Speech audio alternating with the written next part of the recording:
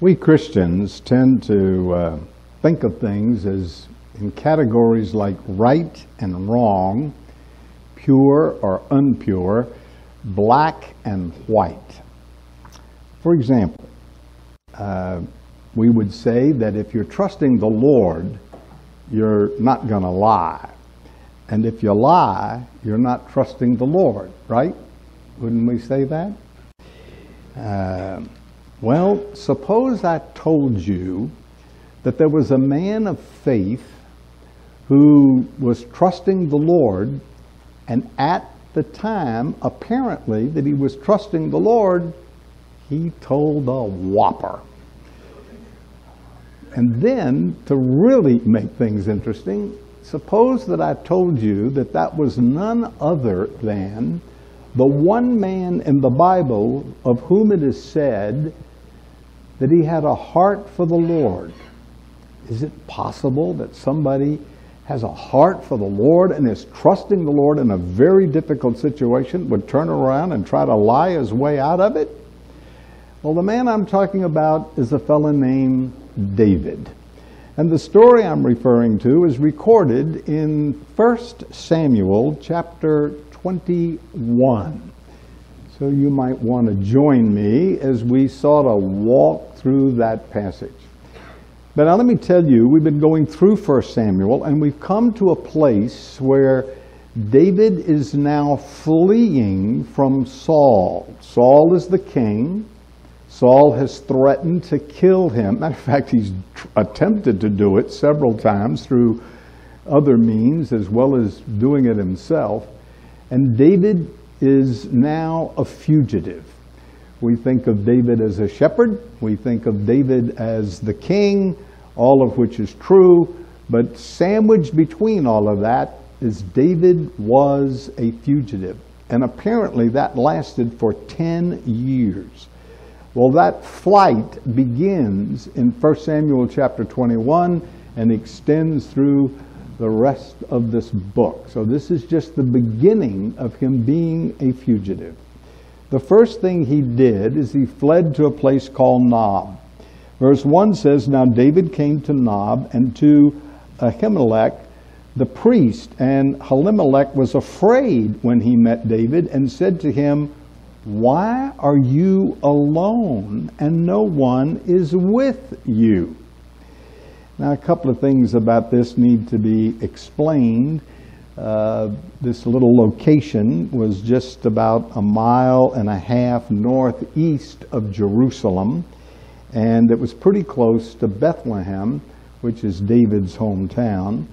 And we can't trace every movement of the tabernacle at this period, but apparently the tabernacle was there, and the priest there was possibly the high priest. At any rate, he saw David, and he, the text says, was afraid because David was alone. Now, as we shall see, there were some men with him, but they weren't present with him in this particular situation, but they had fled from Saul with him, and they were a distance away. At any rate, he's standing before the priest alone. And the priest is concerned because, well, David was the captain of the army. He was a military general. Everywhere he went, there was an entourage with him. Why would he be alone?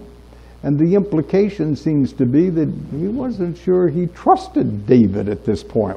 Something's odd, something's going on. So, dear David fabricates a story, and that's putting it kindly.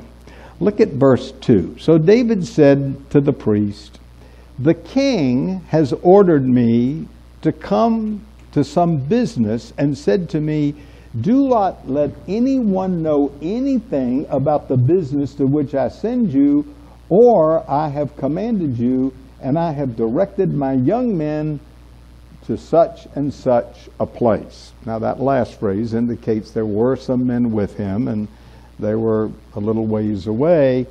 But the point is, apparently David was afraid. Clearly, verse 1 says the priest was afraid, but David was afraid. Perhaps if that priest knew that he was fleeing from Saul, perhaps he would tell Saul. So David, how do you say this? I said a minute ago he fabricated a story. Can I just tell you real blunt? He lied. There's no way verse 2 can be true. He just flat out lied. He was not on some secret mission from the king who was Saul. He was fleeing from Saul. Some have said this is deception at best and a lie at worst. And that what happened is that David had a lapse of faith. As a matter of fact, one said the fear of Saul temporarily replaced faith in the Lord. Now, some try to wiggle out of this. In fact, I was really intrigued to read that one commentator said, well, he was on a secret mission from the King of Kings. Nice try. David lied. So let's just face the text that David lied. The problem is there are indications elsewhere that David was basically a man of faith and he was trusting the Lord during this time. I'll show you that later. I just want you to know that's the conflict in the passage. So, verse 3 says, now therefore, what have you on hand? Give me 5 loaves of bread in my hand, and whatever can be found. And the priest answered David and said, there is no common bread on hand, but there is holy bread, if the young men have at least kept themselves from women. Now that's an odd sounding verse. First of all, I think I understand what common bread is, but it's holy bread. And the answer is this. As you know, in the Old Testament, there was a tabernacle. Now, a tabernacle is a big courtyard. And as you walked in that courtyard, the first thing you encountered was an altar where they had sacrifices. Only the people could go that far. Then if you kept going into the courtyard, the next thing you would encounter is a laver where the priest could go and ceremonially wash. Then if you kept going in that courtyard, there was a tent. And that tent is called the tabernacle. So the courtyard is called the tabernacle, and the tent is called the tabernacle. It's like New York, New York. That's a city and it's a state. So if you went in that tent, it would be divided into 2 parts. And in that first part were several pieces of furniture. In the second part was the Ark of the Covenant that contained a couple of items, and the very presence of God. So this was designed by the Lord as an object lesson to teach some spiritual truths. And in that first little compartment in the tent was a table, and on it they placed bread that was consecrated to the Lord. That's why it's called holy. Holy means separated. It's consecrated, it's dedicated to the Lord. And every Sabbath, the priest went in and took the bread and replaced it with fresh bread. So then the book of Leviticus says the priest only could eat that bread that was taken from the showbread. So what's going on in this verse is that the priest is saying, we don't have any bread that isn't already dedicated to the Lord. We don't have any bread that's common. But I have some holy bread. That is, bread that has been taken from the table of showbread. That's what it's called. And but I can't give that to you to men that are ceremonially unclean. Now, there were several things that could make you ceremonially unclean. One would be touching a dead body, and the other was having marital relationships. And so he says, you know, if you've got men with you that are unclean, they can't eat this bread. So David replies to all of that. He says in verse 5, He answered the priest, "Truly women have been kept from us for 3 days since I came out. And the vessels," that is, the bodies of the young men, "are holy. And the bread, in effect, is common, even though it was the consecrated in the vessel this day." So he is answering the priest that these men that are with him are ceremonially unclean, and the bread is no longer on the table of showbread, so they can eat it without violating any kind of law. So, the priest says in verse 6, "Gave him the holy bread, for there was no bread there but the showbread, which was taken from before the Lord, in order to put in hot bread in place on the day when it was taken away." So just simply put, the priest gave him the bread. They were hungry. They were fleeing from Saul. They hadn't anything to eat, so the priest gave it to him.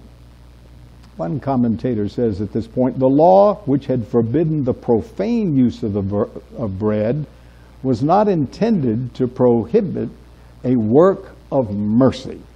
Now, I find that comment interesting for the simple reason that this came up in the life of Christ, and he refers to this very passage. What was going on in Matthew chapter 12 is that he and the disciples were walking through a cornfield, and it was on the Sabbath, and the disciples simply took an ear of corn and ate it. And that was against the Pharisaical rules. Now, Moses said, don't work on the Sabbath.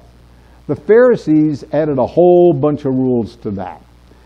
As a matter of fact, there are observant Jews till this day that observe some very, very strict rules.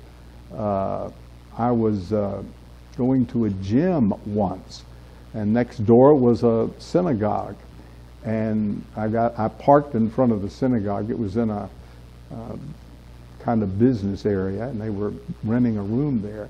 And I got out of my car to walk over toward the gym, and some of the Jews asked me if I would come in and help them, and of course I said sure. And what they wanted to do was turn on the light switch. That they could not do that. As a matter of fact, we were working here one Saturday a number of years ago, and a neighbor came over and asked if we would go over to his house and turn on the light switch. I've been to Israel where on the Sabbath, the elevator stops at every floor because you are not allowed to push the button at each floor to what floor you want to go to. So the Pharisees had all these kind of rules. And one of them was you couldn't eat an ear of corn if you were hungry on Saturday if you had to pluck it, because that's reaping, that's work. So you can't do that. Well, Jesus said, well, let me tell you a story. David did that. So he points to this very passage and then says, you know, God's really interested in mercy, not just ritual and religion. The Lord is interested in that you learn to love one another and have mercy toward one another. And that is supersedes any kind of religion you might have. So let me read you again what that commentator said.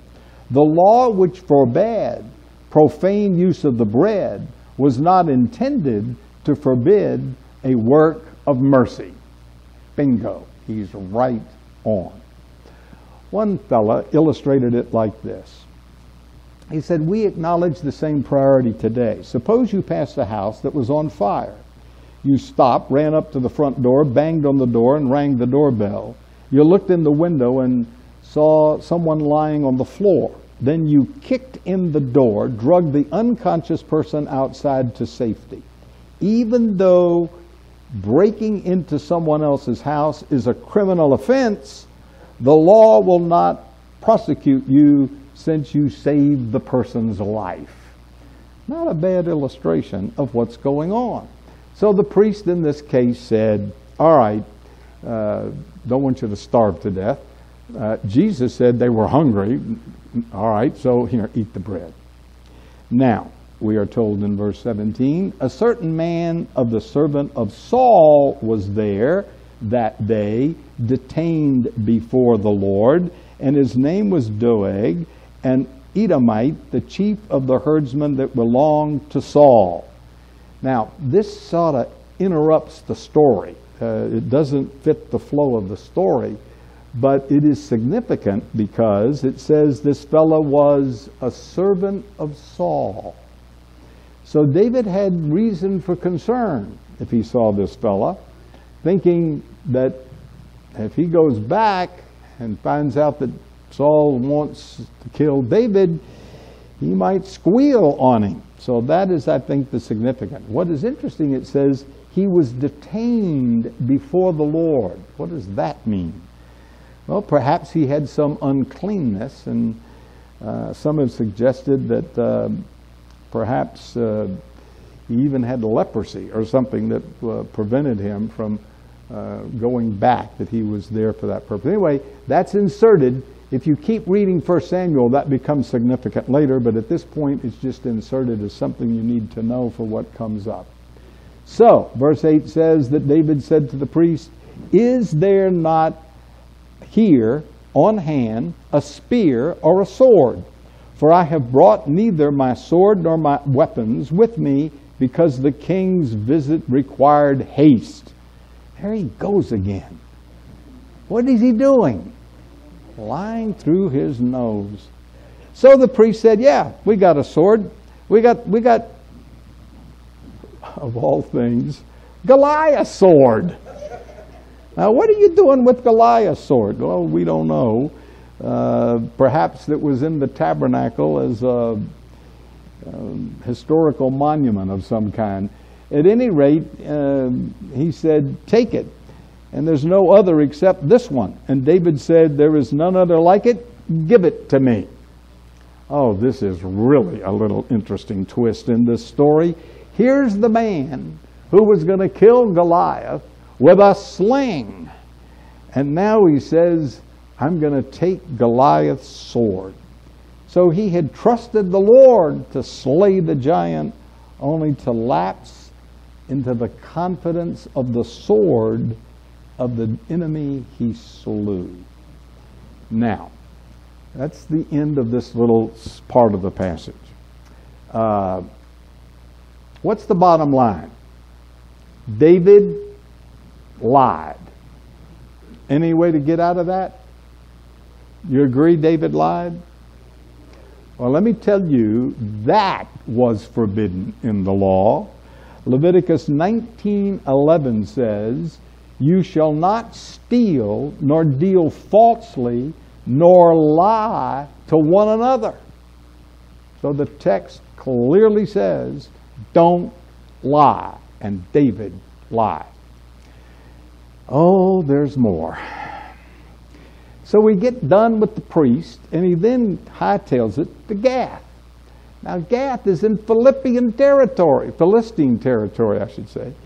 So verse 10 says, "For David arose and fled that day before Saul, and went to Achish, the king of Gath. Wearing Goliath's sword, he goes into Philistine territory." David, you sure you know what you're doing, buddy? Now, here's the odd situation. He no doubt, he had all kinds of reasons to be afraid. The king is after him of all things. But he's going to go to the Philistines? Wouldn't he stick out like a sore thumb? Matter of fact, Chuck Swindoll said, David would have been as conspicuous in Gath as Dolly Parton at a convent. Of all things, what are you going to do that for? And besides, I guess the only thing you could possibly say is that it was close to his hometown.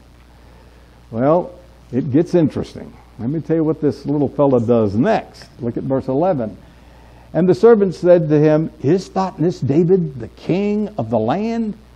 Did they not sing to him to one another and dancing, saying, Saul has slayed his thousands and David his 10,000s? Now what's odd about that verse is they had no way of knowing David had been anointed king. But somehow they listened to what the people had said, and surmise that he was big stuff. Anyway, they recognized Dolly Parton. That's what they did. And so the text says in verse 13, now David took these words to heart and was very afraid. And so he changed his behavior before them and, oh, this gets real interesting. He pretended he was crazy. He pretended, the text says, madness. He pertained madness. The slava was running down his beard. He was scratching at the door of the gate. He was acting like a crazy person. So there was a little rule in the ancient world that the insane were exempt from harm, lest the gods be provoked, is sort of the idea. So what's going on here is he's acting like an insane person because he knows that they thought it was bad luck to kill an insane person. What's he doing? What would you call that? Is that telling the truth? Well, not exactly. It's deception at best. So they said to him, look, see, this man is insane. The king says, why have you brought him to me? Have I need of a madman, that you've brought this fellow to play the madman in my presence? Shall this fellow come to my house? Now, the king just simply says, I don't need a madman around me. I was talking about this passage with a pastor friend of mine, and he said, he said, I don't need another madman. Now, the text doesn't say that. You ever felt that way? I don't need another crazy person around me. I got enough to satisfy. At any rate, that's what they said. So, that's the story. Now, what do we make of all of this? Very clearly, in this passage, in order to survive, out of fear, David lied to a priest and acted like he was insane before a king. Now, could you put yourself in my shoes for a second? How do you preach on that? What do you say to people? I mean, I can just imagine say, look at this. David, of all people, David lied. Now, what are you going to do with that? I'm going to tell you what I'm going to do with that. You ready? Number one, saints sin. I hate to be the one to break this to you. Saints sin. Saints lie. Saints deceive people. Saints commit adultery. Saints murder. All of which David did. One of my mentors said to me once, Mike, keep in mind, all men have feet of clay. Never forgotten that. That's true. And the quicker you understand that, the better off you're going to be. So you just need to recognize that saints sin. Let me give you a New Testament illustration of that. Of course, there's Peter who lied. But let me give you another illustration of just the fact that saints aren't always truthful. Look at Philippians chapter 1. Philippians chapter 1. A very interesting passage. Paul is in prison. He is facing possible execution, and the church at Philippi sent him some financial support. The prisoners weren't given free meals, so they sent him financial support. And he's writing them, thanking them for their financial support. Now, listen to what he says in verse 15. Some indeed preach Christ, even from envy and strife, and some also of good will. The former preach Christ from selfish ambition, not sincerely, supposing to add afflictions to my chains, which is a reference to the fact that he's in prison. He says, but the latter out of love, knowing that I am appointed to the defense of the gospel. This is an incredible verse of Scripture. He's talking about, I'm in jail, and there are some people that are jealous of my leadership. So, they've taken this as an opportunity to preach the gospel, but they're not doing it with a pure motive. That's what intrigues me about this passage. They are doing it, he says in verse 16, from envy and strife. He says in verse 16, from selfish ambition. Wow, not sincerely. My point is simply this. Saints sin, even some who preach the gospel. Is that intriguing or what?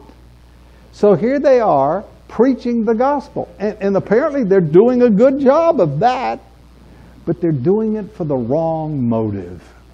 Selfish ambition. To further themselves out of envy and strife. Envy? Strife? Wow.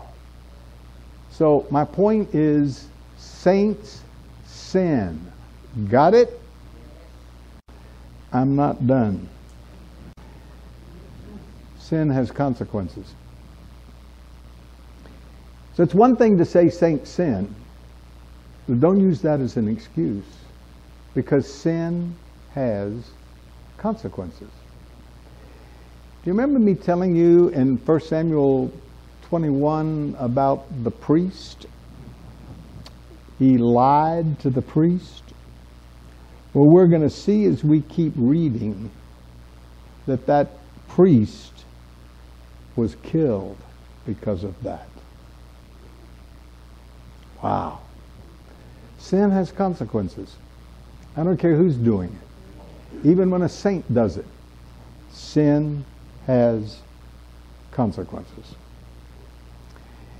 Now, if you've been listening to me carefully, you're saying, but you know what you said at the beginning of this message is that it's possible to trust the Lord and sin at the same time. Do you remember me saying that? Forget that. That's the tough part. So, what, you want to say to David, what were you thinking? It's a very famous line. Well, let me tell you what David was thinking. We know from the Psalms that David wrote several psalms at various points in his life. We know that he wrote 2 psalms during this time when this was going on. Would you like to know what David said in a psalm while he's doing all of this? I'm glad you said yes, because I'm going to tell you. I want you to turn to Psalm 56. Psalm 56. We're going to have some real fun now. All right. The superscription, which I've mentioned before, a little word that's before the psalm begins in verse 1, is not inspired, but scholars think that they are accurate, historically accurate. The superscription of this says, when the Philistines captured him in Gath. This is clearly a reference to 1 Samuel 21. When I went through the Psalms in my personal study, I called this one, when you fear for your life. That it's evident in this psalm that David was fearing for his life. So someone has said that describes the alternate waves of fear and faith that swept over him at the time. Now, what I'm going to do is simply read the passage. All right? Follow me in your Bible. Psalm 56. The first thing David does is he pleads for deliverance. He says in verse 1, "Be merciful to me, O God, for man would swallow me up. Fighting all the day, he oppresses me. My enemies would hound me all day. For there are many who fight against me, O most holy," or most high. So he starts out in the first two verses just saying, in essence, deliver me. That's his point. Then he says that he's trusting the Lord. Look at the next verse, verse 3. "Whenever I am afraid, I will trust the Lord." Now, this is what I find so fascinating, that back in 1 Samuel 21, it says, "And he was very afraid," and it's talking about this precise moment, and he says he's writing a psalm, he's writing a song, and in the song he says, "When I am afraid, I will trust you." And that's how I concluded that he was trusting the Lord and lying all at the same time. Put those two passages together, and you got it. Charles Haddon Spurgeon, great London Baptist preacher of the 19th century, wrote a large volume on the Psalms called The Treasure of David. And in it he said, "It is possible then for fear and faith to occupy the mind at the same moment." I'm pausing to let that sink in. Is that true? Can you fear and have faith all at the same time? That's what that verse says. When I am afraid, I will trust. Interesting. Spurgeon goes on to say this: "We are strange beings, and our experience in the divine life is stranger still. We're often in a twilight where light and darkness are both present, and it's hard to tell which predominates." I thought that was an insightful word. But yeah, I've been in those moments when I was afraid, and I was trusting the Lord, but I was still afraid. You can put those two things together. Let me just tell you, folks, I think we give simplistic answers sometimes to complicated situations. Remember this week, my brother, who is a retired therapist, and I were talking about a situation, and I said, "Well, let me give you some possibilities in that situation." I rattled off three, and my brother said, "Are all three?" Yeah, that's right. There are multiple explanations sometimes. We're complicated beings. Now, sometimes it's simple. You get to the bottom line, and doesn't mean you aren't responsible, but it can get complicated. Let's go back to Psalm 56. He says, "In God I will praise His word. In God I have put my trust. I will not fear. What can flesh do to me? Although they twist my words, all their thoughts are against me for evil. They gather together, they hide, they mark my steps, they lie in wait for my life." He's asking the Lord now, he's going to ask the Lord to judge them. I'm in verse 7. "Shall they escape by iniquity? Is anger cast down thy people?" He's confident. "You," he says, "number my wanderings, put my tears in your bottle, are not in your book. When I cry out to you, then my enemies will turn back. This I know, because God is for me. In God I will praise His word. In the Lord I will praise His word. In the Lord, in God I put my trust. I will not be afraid. What can man do to me?" Then he says, "Vows made to me are binding upon me, O God. I will render praise to you, for you have delivered my soul from death. You have kept my feet from falling, that I might walk before God in the light of the living." So what Psalm 56 is saying is that when you are afraid for your life, that's the fear, plead for deliverance, trust the Lord, and praise Him when He delivers you. But this passage indicates that David was afraid.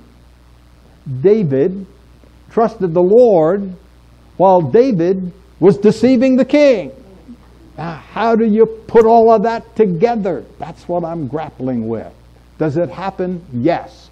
What do you make of it? All right, let me pause, catch you up. Here's what I've done so far. I've demonstrated from 1 Samuel chapter 21, David lied. Any doubt about that? No. I've demonstrated from Psalm 56 that David said he was trusting the Lord. Any doubt about that? Did I put you to sleep? No, I put you to sleep, or no, you... How do you put these things together? Well, David wrote another psalm. Psalm 34. So if you really want to know how to put all this together, you got to read Psalm 34.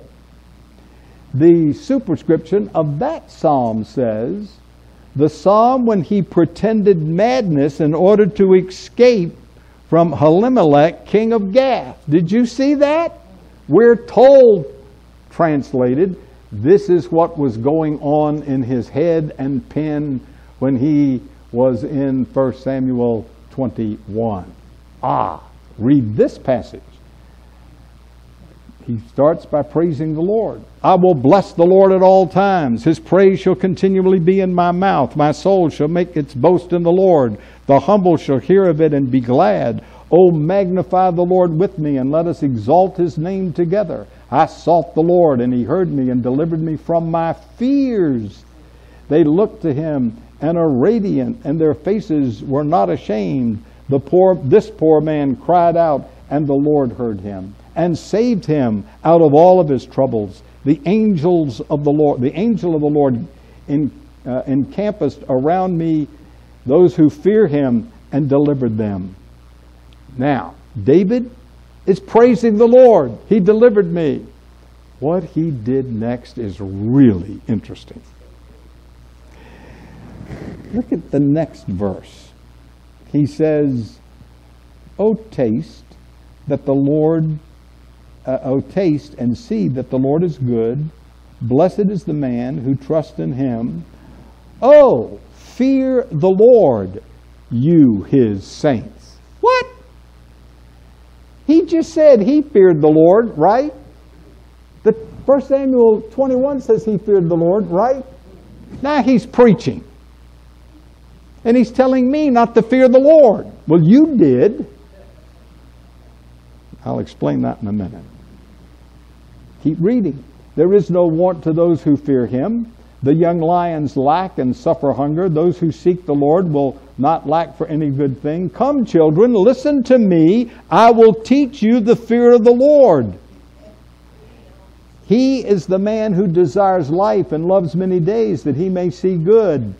Keep your tongue from evil and your lips from speaking deceit. What? Do you see what's happening? That's exactly what he did. But he really was bent on seeking the Lord and trusting the Lord. And he concluded, I really shouldn't have done that. And now that I did it and I learned the hard way, I'm going to give you some advice. Don't do that. Does that put 1 Samuel 21 in perspective, or what? Depart from evil and do good. Seek peace and pursue it. The eyes of the Lord are on the righteous, and His ears are open to their cry. The face of the Lord is against those who do evil, and cast out the remembrance of them from the earth. He concludes, the righteous cry out, and the Lord hears and delivers them out of all of their trouble. The Lord is near, and those who have a broken heart, and save such as have a contrite spirit. Many are the afflictions of the righteous, but the Lord delivers him out of all of them. He guards all of his bones. Not one of them is broken. Evil shall slay the wicked, and those who hate righteousness shall be condemned. The Lord redeems the soul of his servants, and more of those who trust in him shall be condemned. So, this psalm is saying, the way to be delivered from fear is to trust the Lord and invite others to praise the Lord when you do, and fear the Lord. And oh, by the way, don't lie. Now, what I'd like to suggest is simply this. Saints sin. Saints sometimes lie. But if you're really walking with the Lord, you'll recognize that it was a lie, and you'll learn. That's what's going on. So don't use the story of 1 Samuel chapter 21 as an excuse for sinning. Remember, he lied, and that lie had consequences. It was Shakespeare, I think, who said, "Oh, what a tangled web we weave when first we practice to deceive." Nothing but trouble down that road. So learn from David. Matter of fact, I went through the book of Proverbs, and one of the lessons in Proverbs is don't learn by making the mistake. Learn from the mistakes of others. That's one of the major points in the book of Proverbs. So David learned it the hard way. Don't learn it the hard way. Learn from David the wise way. One commentator, I think, has really captured what all of this is about. I'm going to read you what I think is the passage, paragraph that puts all this together in proper perspective. Here's what this commentator said. David learned some valuable lessons through his ordeal. Before going to the next chapter, read Psalm 34, where it was written about this time. In this psalm, we gain new insight into David's character. He possessed a remarkable resilience which enabled him to grow in his knowledge of God despite his failures. And that, I say, is a good word. Don't go out and make the same mistake. Learn from David's mistake. Be wise. Don't be stupid. How's that for a lesson? Let's pray. Lord, thank you for giving us these stories, like the story of David, to teach us not to sin, that sin has consequences, that sin is serious stuff. And at the same time, Lord, teach us to trust you, even in life-threatening situations. In Jesus' name, amen.